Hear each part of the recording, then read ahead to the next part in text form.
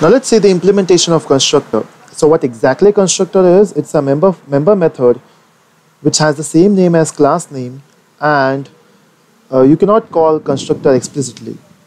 So let's define a class, and we'll say we call this class as ABC. Now, so how to get object of ABC? You have to say ABC obj equal to new ABC, right? So once you got the object, now if you see this, if you consider this object, we have a class name, then we provide a reference name, and then we use a new keyword. Now new keyword is responsible to give the memory. Now how much memory we need, that specified by the constructor. Okay, so all the initialization and all the instantiation are normally done with the help of constructor. That means this constructor here is defined, it's already defined in this class ABC. Then you will say, where is it?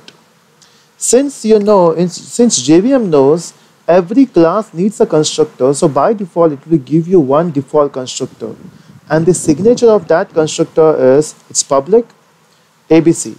Constructor never return anything, so we don't have to provide anything like void or int also. Then it has the same name as class name, so your class name is ABC, so constructor will have a name called as ABC, and then you have to provide this bracket, this round brackets. Now let me print here something.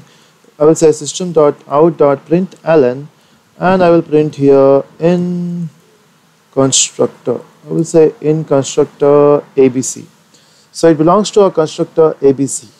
Okay, see, now this is a method, right? So whenever you have a name with brackets, it's a method. But this is a special method, it's a constructor. Since it's a method, we should be calling, right? But constructor says whenever you create an object, it will automatically get called.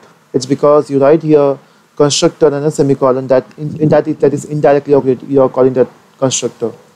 But here we don't need to call a constructor, it will get called when the object is created.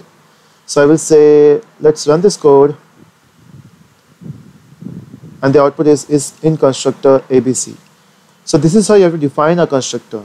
In fact, we can define a constructor in this way, like we can pass some parameters, and since if we pass a parameter here, we need to pass this parameter from here also, so we have to say 5 so that it will accept this int I. Not exactly it works, that we'll see in the next part of the tutorial.